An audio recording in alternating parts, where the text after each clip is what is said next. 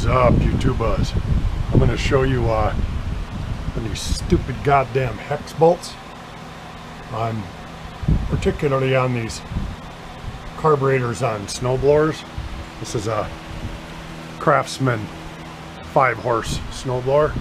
These goddamn little hex head bolts,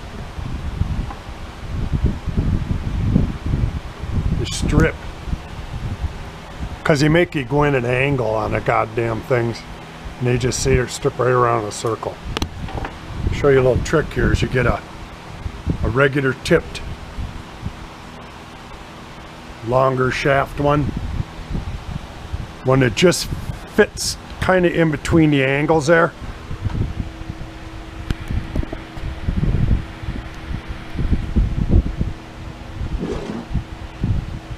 Regular, you want it to just barely start to fit between the hex heads,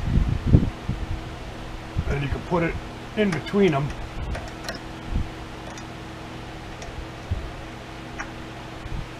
And tap it in. You can feel it when it bottoms out.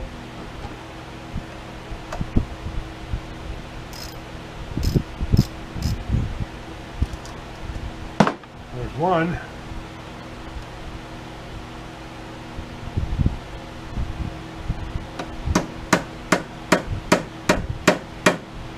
The tapping actually helps break it loose too.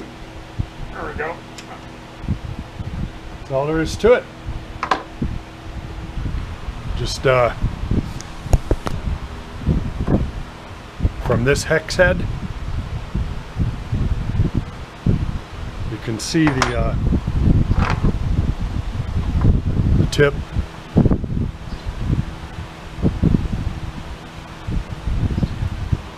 Works really well.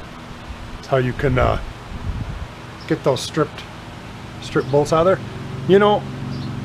You could use them, put them back on with the same end to put them back in, but you generally want to strip again, so you might want to replace them after that. But anyway, that's how you get those loose and out of there.